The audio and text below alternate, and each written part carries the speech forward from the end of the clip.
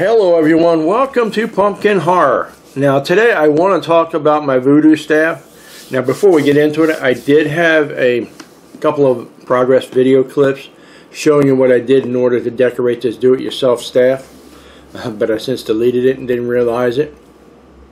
So you're not going to be able to see those, but I'm going to show you what the staff looks like so far. Okay, so keep that in mind. Let's see, with your help, with this staff, I don't feel it's completely finalized, if that's the word I want to use, because I don't honestly know what else to put on this thing. I'm looking for the voodoo theme, okay, and maybe some skulls or something to put on it. I'm not sure yet, but with your help and your ideas, if you care to comment and let me know. I want to finish this staff, but with your help, maybe I can do this. I need some ideas, because I honestly don't know what else to put on this thing. And I've done some research on the internet, and I really didn't come up with anything definite. Okay, so hopefully with your help I'll be able to do that. And that's the main reason I'm doing this video, okay, is to finish this staff. I'm going to show you what it looks like so far, because, you know, honestly, I accidentally deleted those other video clips, but you'll get the idea. I mean, it is still a little naked in my opinion, but like I said, hopefully we can get this thing finished with your help, okay? So what I want to do is show you what the staff looks like. The thing's over 6 feet tall, so I'm going to have to show you from the side, okay? So we're going to start with the actual top of this thing. Now, as you can see, it is a shrunken head. I have another one too. I think I got them from Spirit Halloween. Now, it does have parachute cord, is what I wrapped the actual neck and incorporated the actual feathers. So, you know, just cover up the blemishes and stuff when you're gluing it to the staff, okay? Now, you'll notice that there is some bones, and it's got these 3 red rubies on it, okay? And that's one of the ideas. And I also got the long tail feathers here, okay? And they're quite lengthy too, okay? Now, as you can see, this is what I got so far. Now, I'm going to show you the bottom part, okay? It's the best way I know how to wrap this thing is that parachute cord. Now, you can get this at Hobby Lobby for like, you get 100 foot for like $8. You can't go wrong, okay? Now,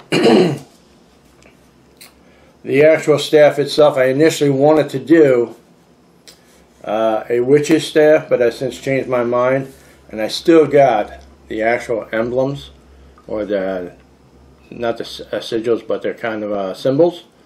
I show you like witchcraft type stuff. So I left it on there. I was going to actually cover it up, but it didn't look right, so I just kept it natural, you know what I'm saying? Now towards the bottom middle of it, well, yeah, about middle, more of the parachute cord, along with some of the feathers again, okay? And as I raise it all the way up, the rest of it's naked, okay? So that's pretty much what I've done so far on this staff. And what I initially did with this staff is I actually started working on it last year, and I wanted to do something with the staff, but unfortunately I couldn't come up with anything, so I just left it sitting in the shed for like a year. I've since resanded it and stained it, and like I said initially, I wanted to do something with it, but it didn't work out that way because my mind went blank. I was like, what can I do with that staff? And I just left it there. I went out there about 3 weeks ago to make a witch's stang, which is kind of like a natural stick staff that has a V and usually has like an iron nail in the bottom of it where you can actually draw energy from the earth. Now keep in mind, I don't practice witchcraft, but I do collect the stuff that pertains to witchcraft, because to me it's a Halloween aesthetic, okay? And it looks cool, okay? So with that in mind, I was doing that, and it's like I was looking at my staff and I'm like, let me do something with this one here, because I wasn't too impressed with the witch's stang after I got done finishing it. It's still sitting out there in the shed. So I sanded it all down. I did what I had to do, and I had some video clips based on it, but I've since deleted them. I accidentally deleted them. Didn't realize I did it. So doing the progress video on those, it's not going to happen, but you get an idea of what's going on with this thing.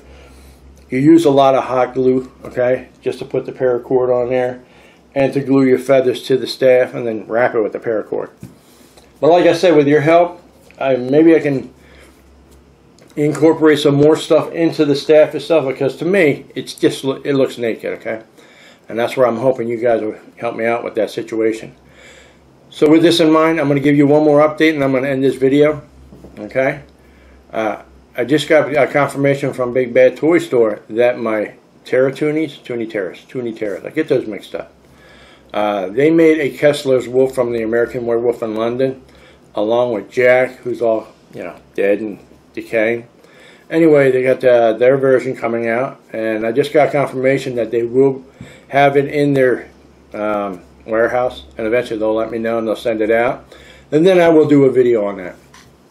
I do have, I think, 2 or 3 other NECA figures coming in. I got Elvira coming in, along with, was the Mummy. I pulled that one off because I already got a Mummy. The werewolf from 1941, I think it is. It's the Universal Studios werewolf from NECA.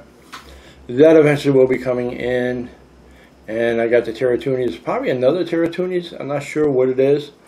But anyway, those are what's going on so far. I do apologize about the lack of updates because, like I said, I've been working 6 to 10 days straight because they don't know how to give people days off, okay? But anyway, long story short, I will eventually come up with some ideas other than showing you these videos based on the figures that I get in and stuff like that. I like to do some do-it-yourself type things. I might do a wand, I'm not sure yet. That might be another do-it-yourself type project because I got plenty of wood out there. I got a dead tree out there that's been dead for about a year. I can take something off that tree. Okay? Alright, but anyway, outside of that, for this particular channel, it's really hard to come up with some solid ideas. Like I said, I might delve a little bit into my witchcraft stuff because I don't have any videos based on my Ouija board or any of the other stuff. So I might do videos based on those things too, okay? But that's pretty much it in a nutshell, okay? Don't forget to like and subscribe and hit that notification bell, and I will see you guys at the next video. You guys have yourselves a good day, okay?